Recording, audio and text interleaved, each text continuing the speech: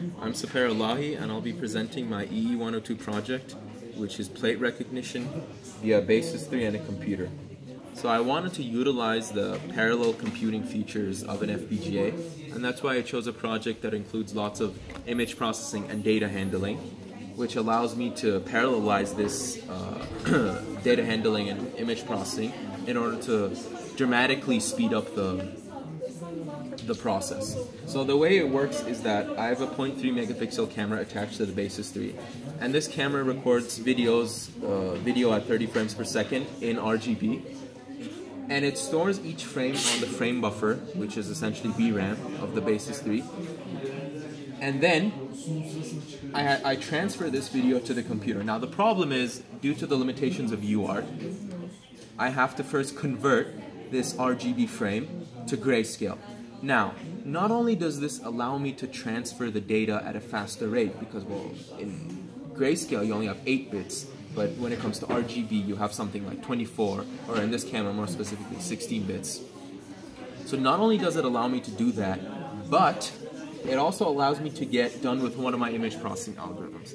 Now, after this frame is transferred to the computer performs the rest of the image processing algorithms, which include Gaussian filtering, bilateral filtering, and Sobel edge detection, and finally contour detection.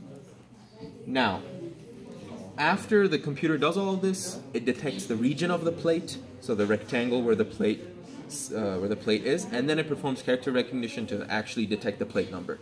So let's see how it works. So I've written a little Java application that gets the binary data from the camera, from the Basys 3, and then decodes it into grayscale image, so you see the image is displayed here. Now when I point it at this printed photo of a car, you see it immediately detects the plate, it crops the region, this is the plate region, and then it does character recognition to detect recognize the plate number. Let's try it with a different car.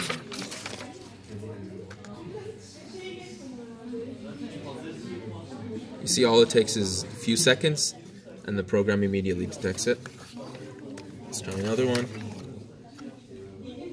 So in this one, I'll use this feature that I added to my system, which allows for taking photos. So once I toggle this switch here, you see, I put the camera down, but the same photo stays. You see, the camera is placed here, and this switch is toggled, but the same photo that was saved on the frame buffer keeps being sent to the computer. Let's try one last one.